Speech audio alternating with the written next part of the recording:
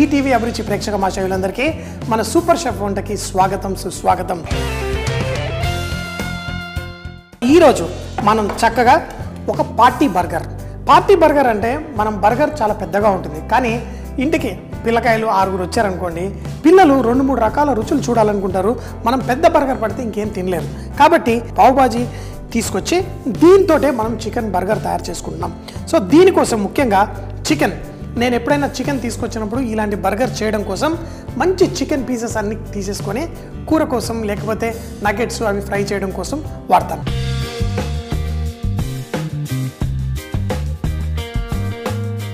దీనిపైన మనం కొంచెం కూరగాయలు వేసుకుంటే బాగుంటుంది, కుకుంబర్ కానీ ఏదైనా.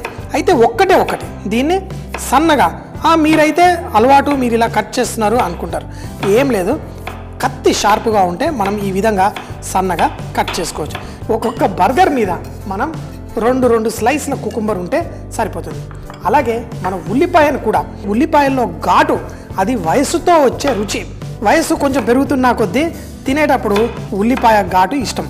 సో పచ్చి ఉల్లిపాయ పంజాబీలు తినాలి అంటే కష్టం. కాబట్టి ఈ ఉల్లిపాయని కూడా మీకు చేతనైనంత సన్నగా ఈ విధంగా ఉల్లిపాయల్ని కట్ చేసి పెట్టేసుకుందాం. ఎందుకంటే ఉల్లిపాయలు కోసేటప్పుడే కళ్ళల్లో నీళ్ళు వస్తున్నాయి అనుకోండి, ఆ ఉల్లిపాయని మనం ఈ బర్గర్లలో వాటిల్లో మరీ సన్నగా కాకుండా కొంచెం లావుగా ఉంటే తినేటప్పుడు మనకి కొంచెం ఇబ్బందిగా ఉంటుంది. ఇంకొకటి ఏం చేయొచ్చు అంటే మన ఈ ఉల్లిపాయ ముక్కల్ని ఇలా సన్నగా కట్ చేసి దీనిపైన లైట్గా నిమ్మకాయ రసం వేసేస్తే కూడా తినేటప్పుడు ఆ ఘాటు తాకదు.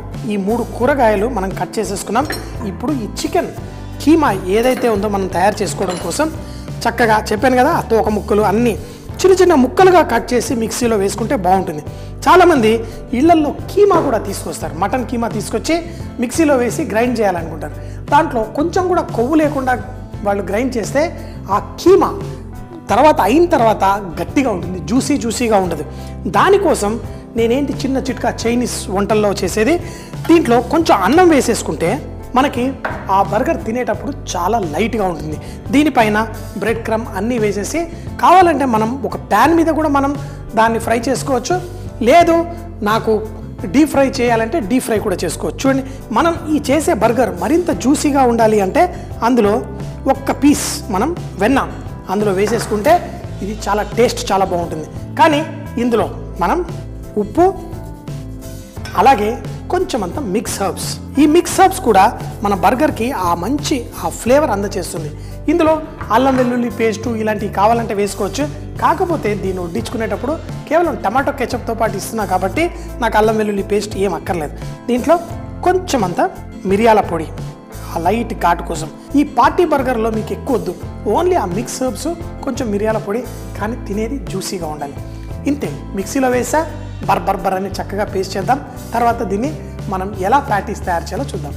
చికెన్ ఏదైతే ఉందో కీమాలాగా చేసేసుకున్నాం, దీన్ని మనం తర్వాత ప్యాటీస్ తయారు చేసుకుందాం. కానీ ముందు మన బ్రెడ్, అయితే బ్రెడ్ నైఫ్ కూడా ఇలా చక్కగా చూడండి సారలుగా ఉంటుంది. ఈ బ్రెడ్ కట్ చేయడం కోసం ఈ సారల నైఫ్ వాడతాం.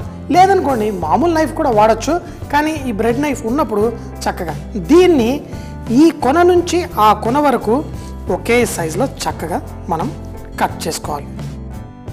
చాలామంది బర్గర్ పచ్చిగా తింటారు, కానీ ఈ బ్రెడ్ ఎప్పుడైతే లైట్గా టోస్ట్ అవుతుందో ఆ బర్గర్లో టేస్ట్ మారిపోతుంది. 5 స్టార్ హోటల్లో అయితే వెన్నతోటి ఇలా పెట్టి టోస్ట్ చేసి అప్పుడే మేము వడ్డిస్తాం.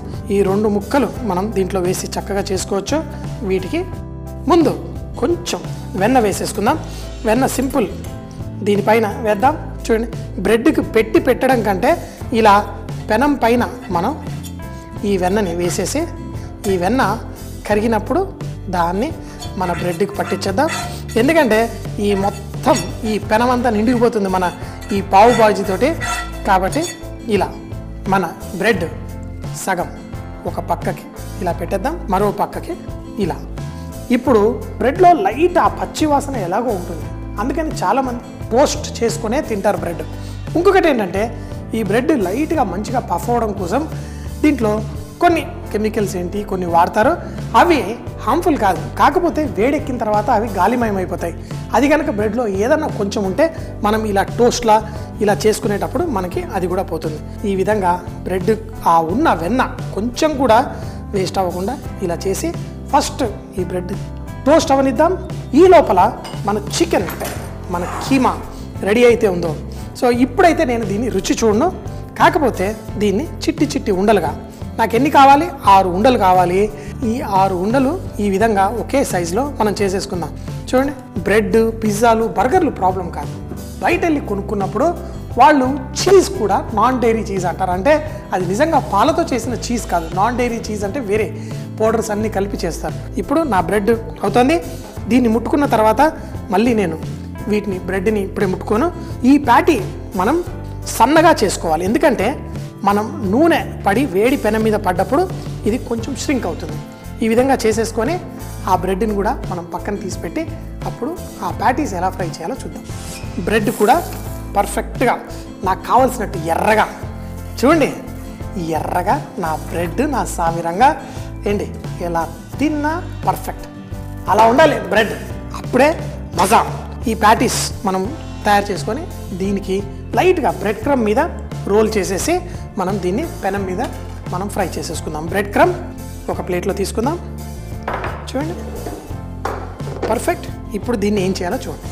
ఇలా మీట్ ప్యాటీస్ తయారు చేసుకొని దాన్ని ఇలా బ్రెడ్ క్రమ్స్ లోపల లైట్గా, ఈ బ్రెడ్ క్రమ్స్ ఏంటంటే మనకి ఆ మంచి కొంచెం అంత క్రంచీ ఎఫెక్ట్ వస్తుంది. ఈ చికెన్లో ఆ క్రంచీనెస్ ఉండదు. అందుకని చాలా సింపుల్గా చూడండి, ఈ సైజు మరీ పెద్దగా ఉందనుకోకండి, కొంచెం ష్రింక్ అయిపోతుంది మీట్. ఇంకా బ్రెడ్ క్రమ్ పెట్టినందుకన్నా కొంచెం తక్కువ అవుతుంది, కానీ ఆ బ్రెడ్ క్రమ్ పెట్టకపోతే ఇవి చిట్టి చిట్టిగా తయారవుతాయి. ఈ విధంగా మనం ప్యాటీస్ రెడీ చేసుకుందాం. పెనం బాగా వేడిగా కూడా ఉంది. దీంట్లో నూనె వేసుకుందాం. మనం ఈ ప్యాటీస్ అన్నీ దీనిపైన గ్రిల్ చేసేసుకుందాం. పిల్లలకి మరీ ఘాటు లేదు, కొంచెం మిరియాలు వేసాం. ఆ మిరియాలు అది పర్ఫెక్ట్. ఇప్పుడు నూనె వేడెక్కుంది. చక్కగా ఇలా అనండి, మన ప్యాటీస్ గ్రిల్ చేసేయండి. కొంచెం ఆ సైజులో ఆ ష్రింకేజ్ వస్తుంది. పర్ఫెక్ట్. ఈ 6 ప్యాటీలు రెడీ అయిన తర్వాత మన టమాటో కెచప్, మైనైస్, అలాగే మన వెజిటేబుల్స్ తోటి చాలా సింపుల్గా వడ్డించేసుకుందాం. దీనిపైన ఒక్కొక్కటి వేసి చేయొచ్చు.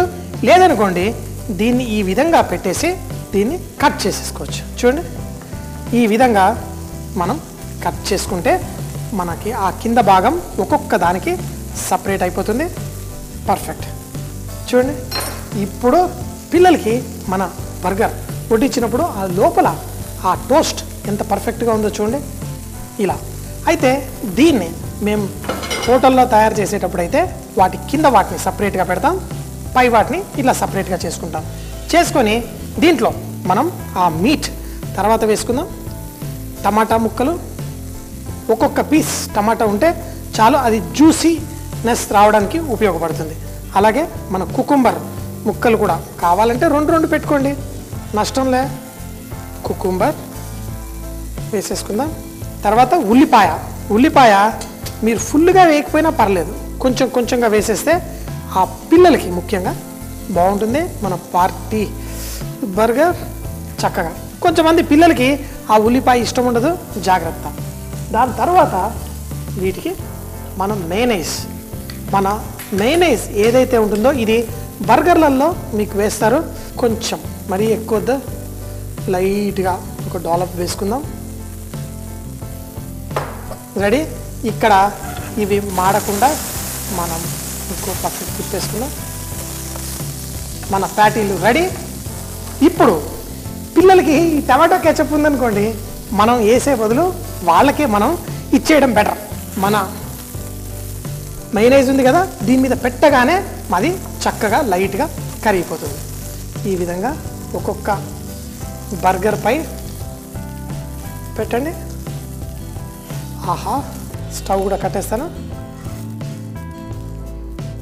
ఇప్పుడు మనం ఈ బర్గర్ ఏదైతే ఉందో బర్గర్ ప్యాటీ ప్లేట్లో పెట్టేసి ఈ విధంగా పిల్లలకి ఇచ్చేద్దాం. వాళ్ళకి కావాల్సిన టమాటో కెచప్ వాళ్ళు పోసుకొని వాళ్ళని తినేద్దాం. మన పార్టీ స్టైల్ చికెన్ బర్గర్ ఎలా తింటానా, చాలా సింపుల్. టమాటో కెచప్ ఏదైతే ఉందో కొంచెం ఆ టమాటో కెచప్ వేసుకుంటారు, దానిపైన ఈ బన్ పెడతారు. మన ఇంట్లో ఎంతో టేస్టీగా మన చికెన్ బర్గర్ రెడీ. మీకు లెట్యూస్ దొరికితే లెట్యూస్ వేసుకోండి, లేకపోయినా పర్లేదు. పిల్లలకి కావాల్సింది చక్కగా మన మామూలు పావు బాజీ బర్గర్ తీసుకొని దాన్ని ఈ విధంగా ఎంతో టేస్టీగా తయారు చేసేసుకున్నాం. పిల్లలకి ఇంత టేస్టీగా మీరు ఇంట్లో పెడితే వాళ్ళు కాలేజీకి వెళ్ళిన తర్వాత బయట వెళ్ళి అక్కడ ఇక్కడ రోళ్ళ మీద తినరు.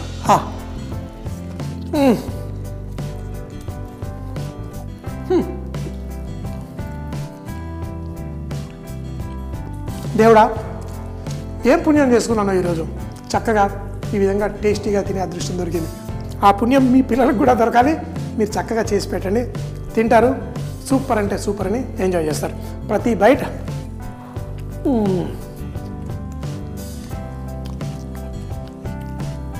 ఆ టమాటా, ఆ ఉల్లిపాయ అద్భుతం. ఎప్పుడు చెప్తూ ఉంటాను కదా, బీ రిచ్ ఇన్ కుకింగ్. వంటల్లో శ్రీమంతులు అవ్వడం అంటే ఇదే. చక్కగా చేసుకోండి, తినండి. సూపర్ అంటే సూపర్ అని ఎంజాయ్ చేయండి. పావ్ చికెన్ బర్గర్ తయారు చేయడానికి ముందుగా చికెన్ చిన్న ముక్కలు తీసి మిక్సీ జార్లో వేసి తర్వాత దాంట్లో కొంచెం అన్నం, వెన్న, కొంచెం ఉప్పు, మిక్స్ హెర్బ్స్, మిరియాల పొడి కూడా వేసి దాన్ని కీమాలా చేసుకోవాలి. అలాగే మన పావ్ బ్రెడ్ని చూపించిన విధంగా మనం రెండు పక్కల మంచిగా టోస్ట్ చేసి దాన్ని ఇండివిజువల్ పీసెస్ గా కట్ చేసి పెట్టుకొని ఈ చికెన్ కీమాని ఉండలుగా చేసి బ్రెడ్ క్రమ్ లో దొర్లించి చక్కగా చూపించిన విధంగా మనం పాన్ లో ఫ్రై చేసుకోవాలి. తర్వాత బ్రెడ్ ముక్కపై టమాటో స్లైసు, కుకుంబర్, ఉల్లిపాయ, కొంచెం మయోనైజ్, అలాగే మనం చేసుకున్న ఈ చికెన్ ప్యాటీ కూడా దానిపైన వేసి దాంతో పాటు కొంచెం కెచప్ వేసేసి పిల్లలకి వడ్డిస్తే చాలా చాలా ఇష్టంగా తింటారు. చూసేశారు కదా మరి ఈ రోజు చేసిన స్పెషల్ వంటకాలు. మళ్ళీ రేపు ఇదే టైం కలుద్దాం. అప్పటిదాకా సీ యూ, బై బై, ఖుదాఫిజ్.